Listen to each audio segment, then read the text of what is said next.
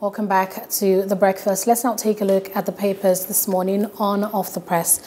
The Punch newspaper says, troubles ahead. Experts warn as debt servicing gulps 91% of revenue. Economists say revenue records 1.07 trillion naira shortfall. Government can sustain rise in debt. We're in serious trouble. Government will borrow more, says Utomi. Others. Nigeria records 5.1% GDP growth. Economists doubt figure. Insecurity, sit-up, salt and autumn. Others tell federal government. Bandits may take over villa, government warns. PDP crisis, court reinstates Secondus, leaders retain October convention dates. States conclude NSAS panel sitting. Lagos wraps up in October. Also, on the Punch newspaper, Paralympics, I can't eat, says elated gold medalist Jani. Plateau youth leader says, I lost my brother, son, house to a Yoruba attack. NNPC posts first profit in 44 years. Stakeholders applaud feat. Bandits free Niger Islamic pupils, Zamfara Agric students. Organizers suspend Saudi Arabia's recruitment as DSS disperses doctors, arrests journalists. Hoodlums abducts, kill Lagos guard over market tussle. And lastly, autumn's interview. SANs berates NBC for grilling Channels TV's presenters. Now let's look at the Daily Independent. Big story there is on the PDP leadership crisis. It says, Secondus fights back. Court restores him as national chair. Atiku resurfaces in PDP 24 months after. Explains self. NBC threatens to sanction Channels TV over Autumn interview. Yakasai urges NUJ, NGE to speak out. And also PDP to Buhari presidency. You, not Autumn, is spreading division and hate. Hoodlums attack policemen conveying murder suspects to Ilesa prison. Kill one and others escape with bullet wounds. Still on the Daily Independent, resident doctors vow to continue strike despite court order. Expect 3 days heavy rains in Kano, Kaduna, others, NIMET warns. And on Hush Puppy, IGP receives panel report on Abba Kyari. Two other stories this morning. Port Harcourt Airport not safe for flying, stakeholders warn. And Buhari excited as Nigeria's economy grows by 5.01% in the second quarter of 2021. On the Guardian newspaper, surprise, economy gains highest quarterly growth since 2015. Tagina Islamia pupils released 88 days after abduction. Be decisive with insecurity, Sultan Ayokunle advised Buhari. NNPC posts first profit of 287 billion naira after 44 years of existence. Nigeria more divided today than it was 4 years ago, API survey reveals. In new twist, court orders Secondus as PDP. Court restores Secondus as PDP chairman. Discos deny lobbying NERC on eligible consumer policy suspension. Those are the stories on The Guardian. All right, let's now go to the Nation newspapers. How to end killings by Sultan, Christian elders. Catholic bishops canvass new strategies. Government working hard, says SGF. Government spends 2.02 trillion naira on debt servicing, says Budget Office. And also, court restores Secondus. Governors OK Akinwumi. And that's with regards to PDP crisis. Ex-Minister Stella Odua joins APC. Still on The Nation, why we are not suspending strike. And that's by doctors. NNPC posts 287 billion naira profit after 44 years lull. And Tejina Islamia schools pupils regain freedom. One more, governors to work with silver panel on PIA's grey areas. All right, I'm going to start this morning. Good morning once again, Jide Johnson. Thanks for joining us. It's a pleasure to be with you. Good morning. Good morning to our viewers all over the world. All right, I'm going to start, let's start this morning with the controversy that has of course, been big news across the nation in the last 24 hours, and that is the NBC versus Channels TV issue. It says here, NBC threatens to sanction Channels TV over Autumn interview, and Yakasai urging NUJ and NGE to speak out. So let's kickstart with your thoughts on that one. The former chairman of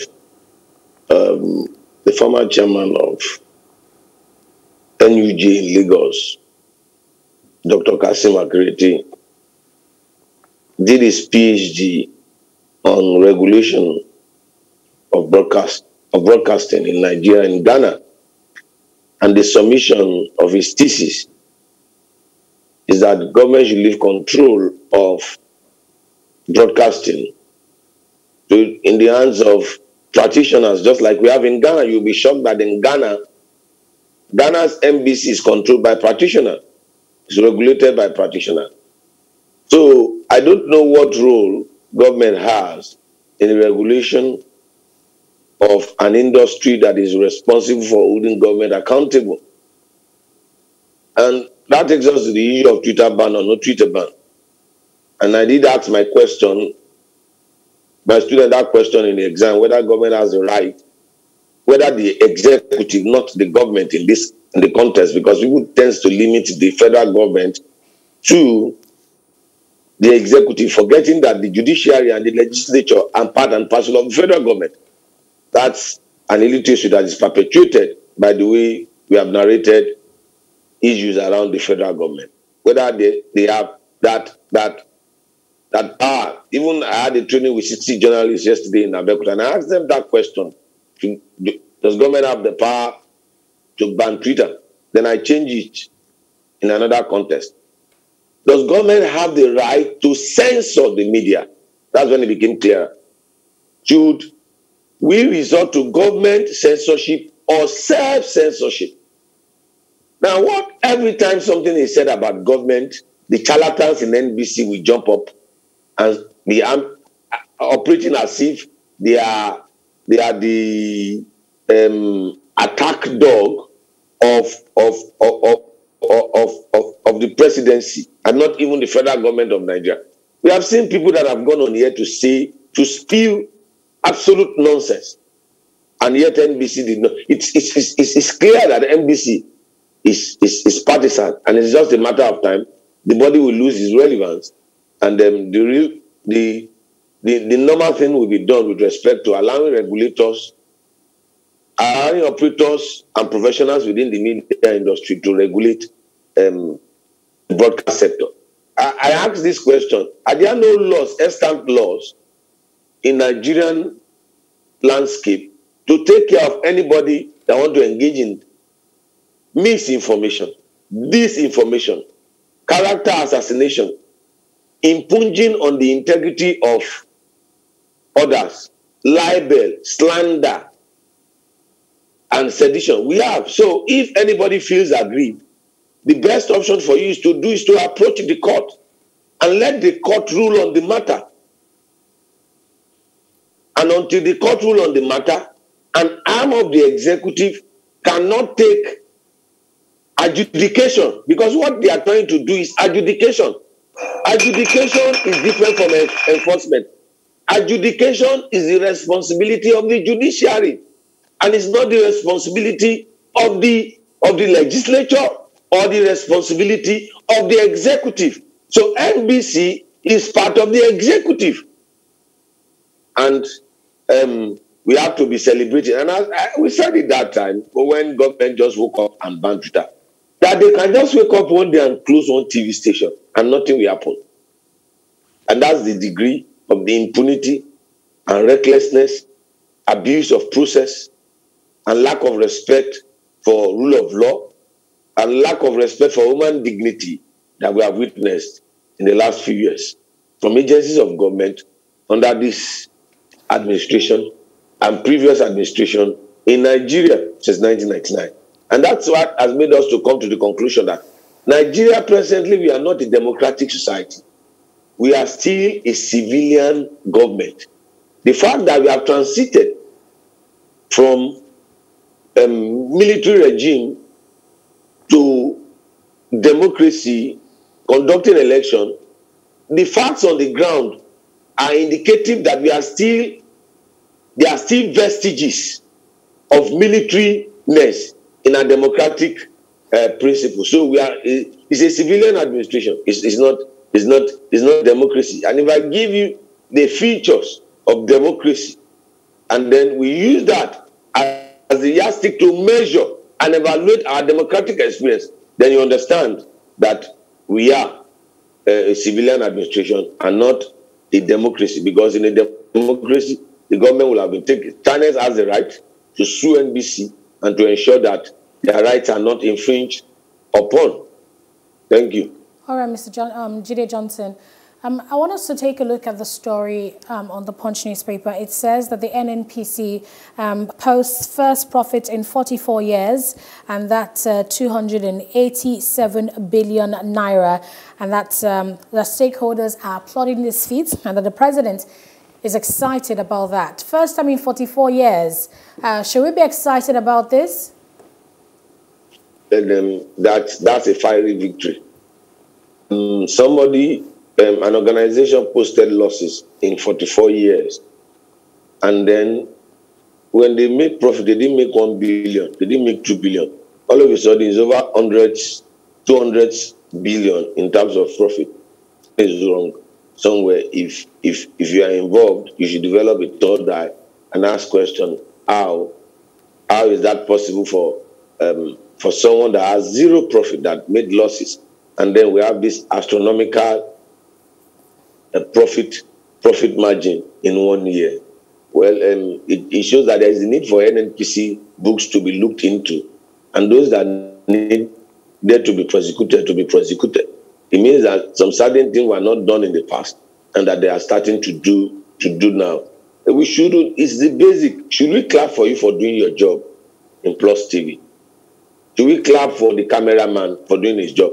It's in Nigeria that you clap for a governor for constructing roads, for doing the basic of public governance. What was he elected for in the first instance?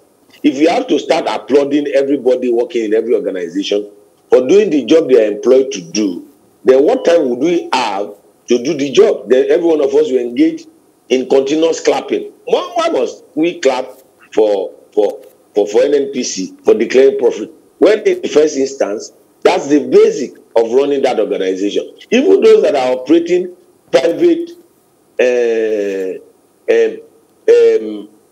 businesses in the oil and gas, they've been declaring profit. You begin to wonder, Chevron, Total, all other major organizations, both in the upstream and those that operate in the downstream, are declaring profit. But the body in charge is not declaring profit until today. Those that want to clap for them, let them go ahead to clap for them. I don't belong to that category, because it's the base of what government should do. It is sheer stupidity for anybody to thank a governor for constructing road. It is the level they have insulted our psyche.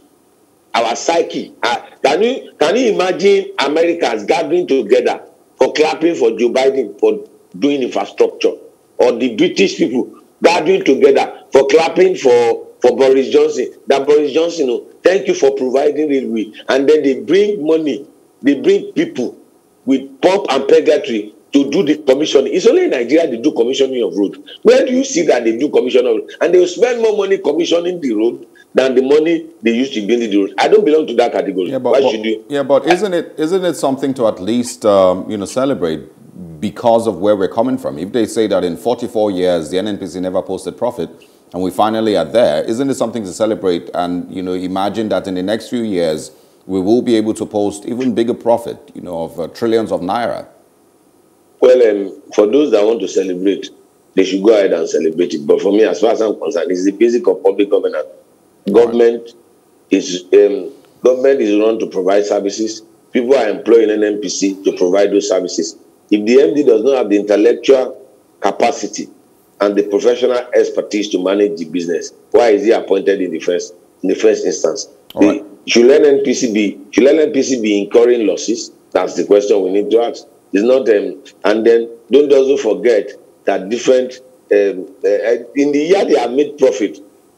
Looking at it, in the year they have made profit, It is the same year they have made series of attempts to increase the price of petroleum products. They have made different justifications that they cannot sustain it. Now they have declared profit. There is something unclear about All right, NNPC. Jide Johnson.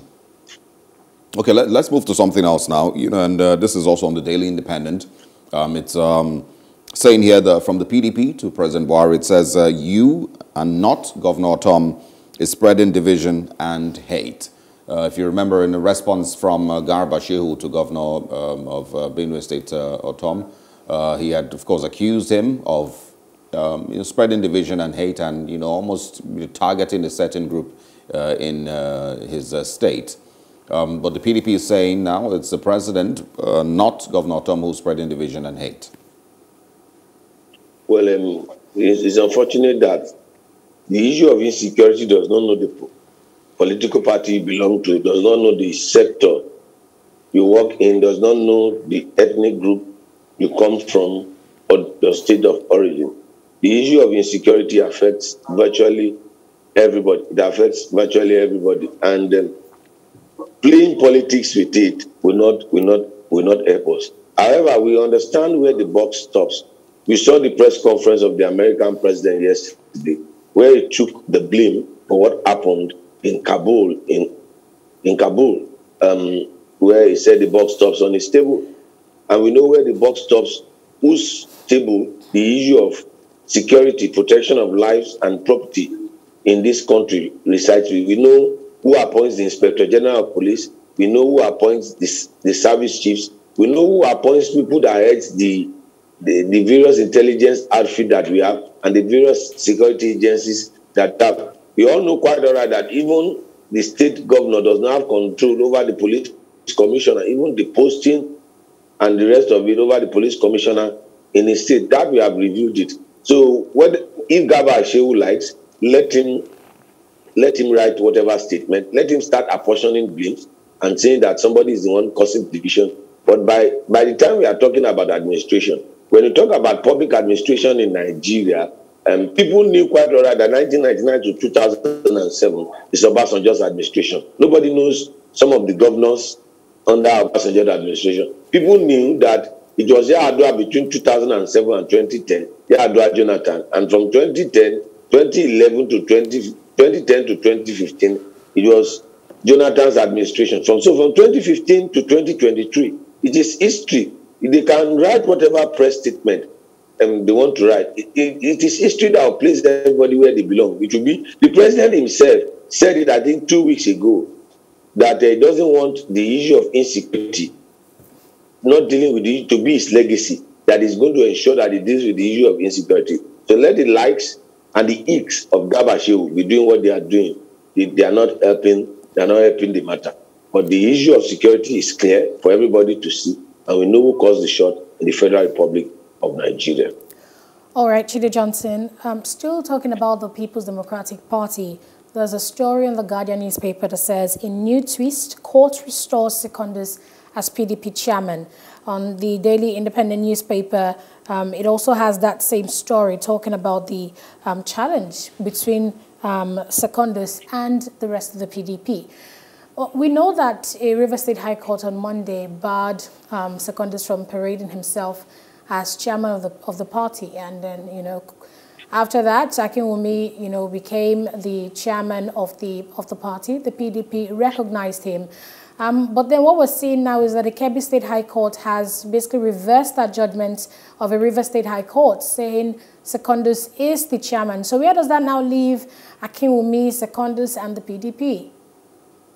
One of the challenges we have in Nigeria is the judiciary. How courts of comparable status will be given conflicting decisions, and then how, that's the question you ask. And then the drama you see in PDP, just grab your popcorn, get your whatever you drink, and be ready for the drama that will happen in PDP and APC towards 2023, because this is not the end of having court orders.